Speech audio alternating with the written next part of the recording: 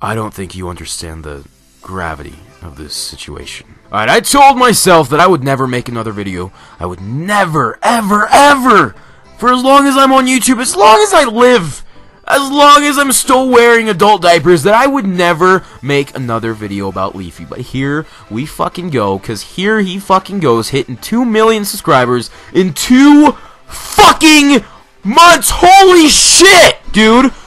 What the fuck? Holy jizzlemack! Jizzlemack is another word for jizzing in my beard, right? I just jizzed in my beard, guys. I don't even have a beard and I jizzed in it. It took him 2 years to hit 1 million subscribers, which is a decent amount of time for a decent-sized YouTuber. And then 2 months later, he gets another 1 million. That is mind-boggling.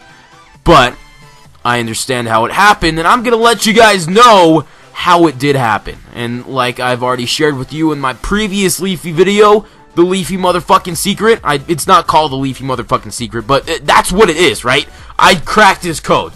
And I'm gonna let you guys know what's up, what's down, and what's in Leafy's asshole. Because get ready to sit down, grab your popcorn, grab your fucking dildo, grab your mannequin balls, and we're gonna get into this shit. One of the reasons that Leafy has managed to stay trending for so long is because he's been relevant for so long in the YouTube community, the YouTube drama and everything.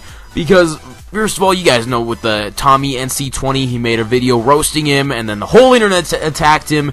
Then H3H3 attacked him, and then he was on Drama Alert for that, and there was a whole bunch of other shit.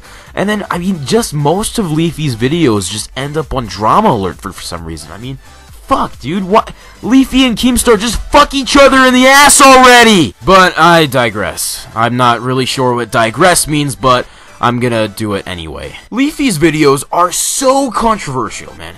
I mean, okay, I think that his fan base has like a love and hate relationship with him, but whether or not they love or hate him, you can bet your ass they're still gonna be telling each other to kill themselves. Hiss, reptilian brotherhood! And then now there's this thing with this chick named Whitney, Wisconsin, and they're saying she's a porn star, but I mean, I don't fucking know if she's a porn star or not. I don't watch porn. Hell, I don't even know what porn is, dude.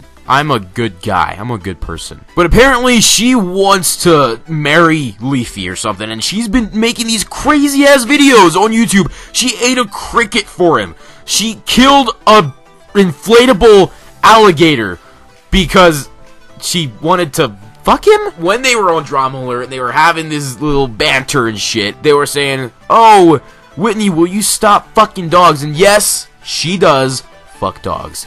But will you stop doing that if Leafy just says, "I love you"? And she's like, "Yes, oh my god, yes." So he fucking said, "I love you," and she's like, and she just fucking exploded. And that was the end of her. But anyway, I'm pretty sure that has generated a lot of popularity for both of them.